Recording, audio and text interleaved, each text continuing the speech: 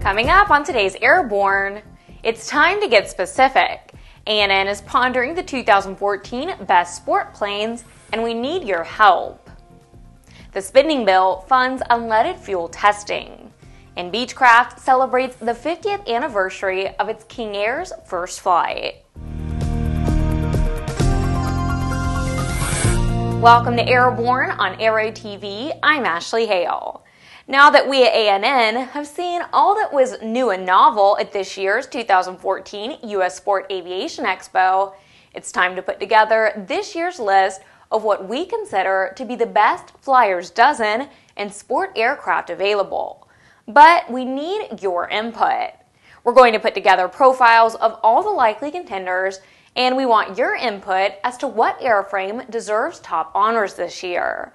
Our best of breed is assembled by experts with a true passion for sport aviation and long-term expertise in the field. But we want to know what you think, because a successful sport plane is one that the sport aviation community judges and selects for themselves. You have a few days to think about it, and then you can send us your suggestion for the best of breed sport plane of the year 2014 to jim@aero-news.net.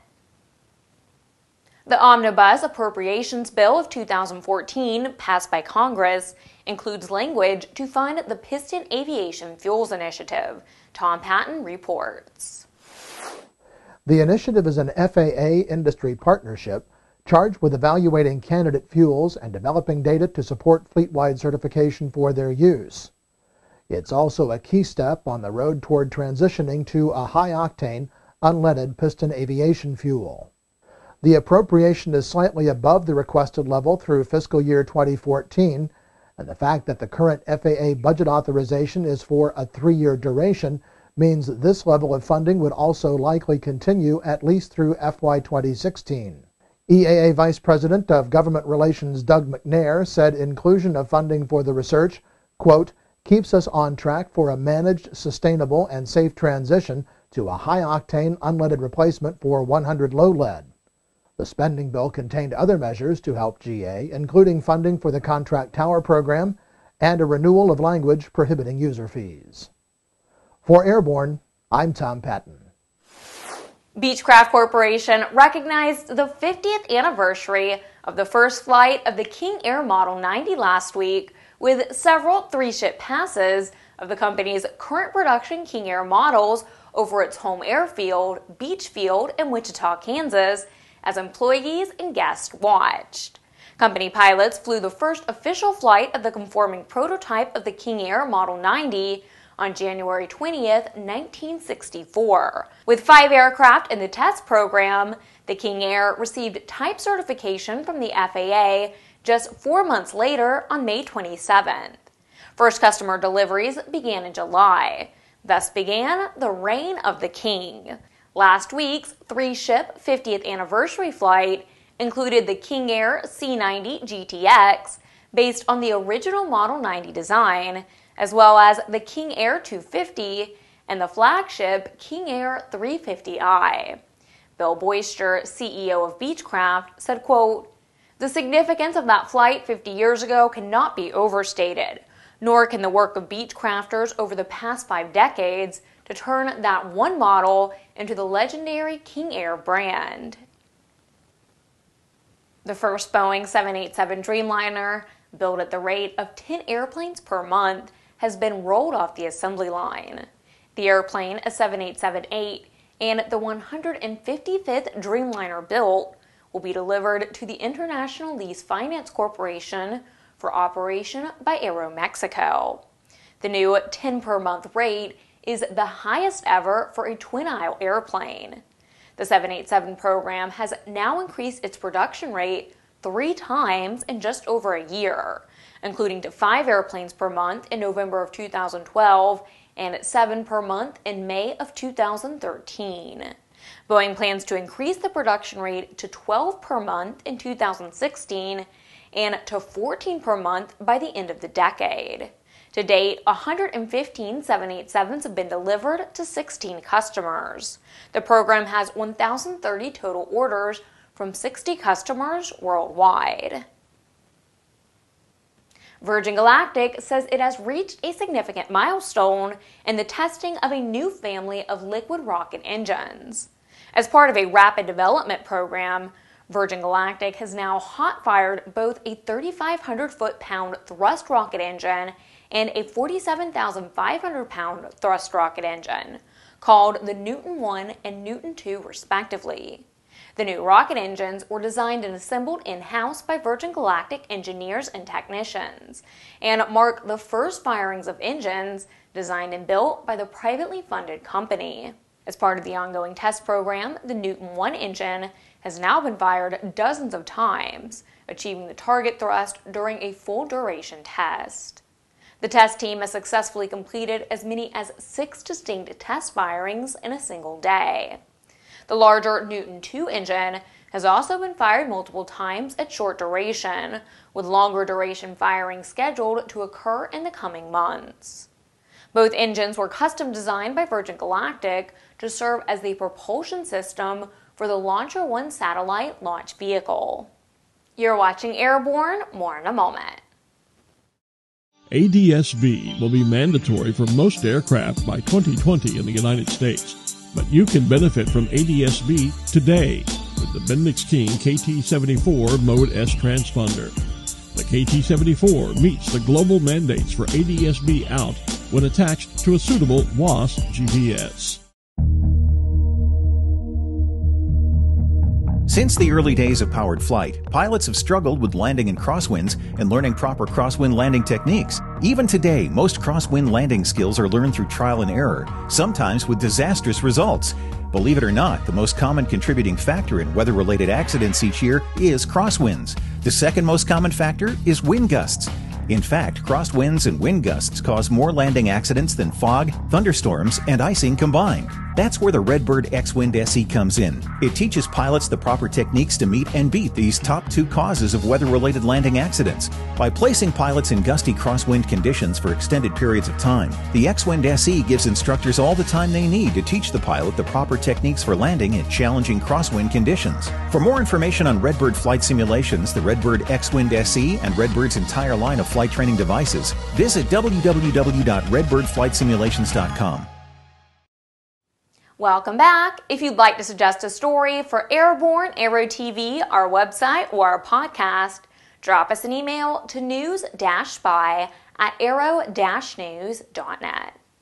And the latest example of NASA Kennedy Space Center's transformation into a multi-user spaceport, Sierra Nevada Corporation of Louisville, Colorado, announced last Thursday the steps it will take to prepare for a November 2016 orbital flight of its Dream Chaser spacecraft from Florida's Space Coast. The announcement included the purchase of an Atlas V rocket from United Launch Alliance for the launch, sharing the operations and checkout development and testing facility with Lockheed Martin Space Systems, establishing an operations center at Kennedy Space Center, and using the former shuttle landing facility runway at Kennedy. The Dream Chaser spacecraft is designed to carry crew and critical cargo to destinations, as well as performing servicing and science in low Earth orbit. SNC said it intends to complete the Dream Chaser mission with a landing on the 3.5-mile runway at the shuttle landing facility. Steve Lindsay, a former NASA astronaut and SNC's senior director, is the Dream Chaser's program manager and a veteran of 5 space shuttle flights. The U.S. Navy will receive some $200 million in aircraft and services from Boeing and General Dynamics to repay that branch of the military for a program that was canceled in 1991. The canceled program was the A-12 Avenger II. The program ran into development problems in the 1980s and was finally scrapped by the Defense Secretary Dick Cheney in 1991. Reuters reports that the government had demanded repayment for $1.3 billion when the programs were canceled. Boeing and General Dynamics had sued the government to keep the money and receive more than $1 billion in additional compensation for the program that they said the government had improperly terminated. The decision, which was announced by the Justice Department on Thursday, indicates that the government will not pay any money to the two companies. Under the agreement, the Navy will receive 3 EA-186 Growler aircraft from Boeing and a $200 million credit from General Dynamics for work on a destroyer. And now it's time for our Aero Video of the Week.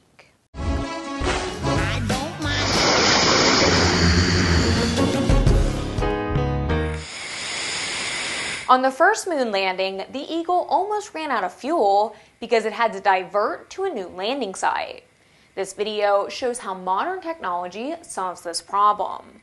Search G-fold diversion test on YouTube. It's been a long time coming, but volunteers report that they have made significant progress restoring the Boeing B-29 Superfortress named Doc, since work resumed on the project in 2013. Newly restored engines are being installed on the aircraft in preparation of the next major milestone known as Power On. Volunteers are targeting a first flight for later this year. The Boeing B-29 has been in Wichita undergoing restoration since the year 2000.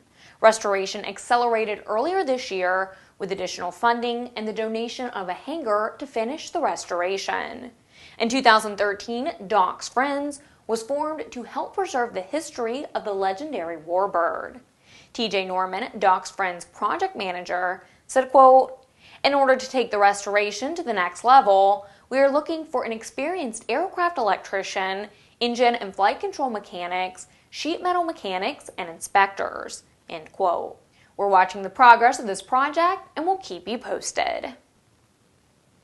The Aircraft Electronics Association has announced a partnership agreement with the NextGen GA Fund to accelerate the rollout of NextGen by providing access to quick, affordable financial incentives to aid aircraft owners.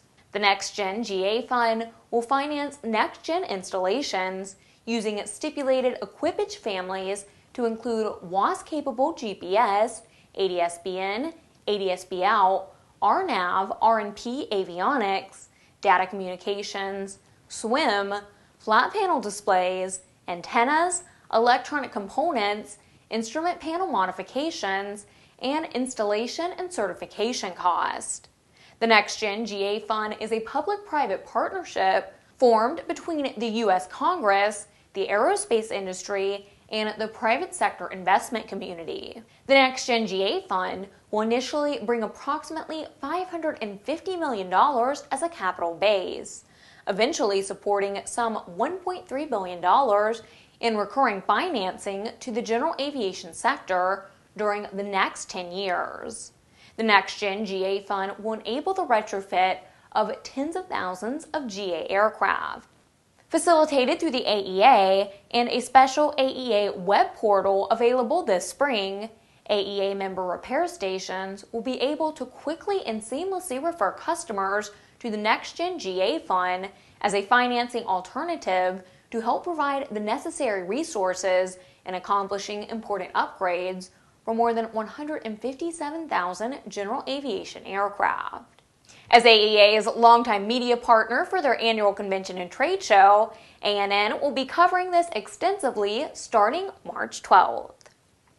Well, that's our program. Remember to get comprehensive, real-time, 24/7 coverage of the latest aviation and aerospace stories anytime at aero-news.net. Please remember Airborne is streamed twice weekly and is always online. And stay tuned for our new schedule for 2014. I'm Ashley Hale. Thanks for watching.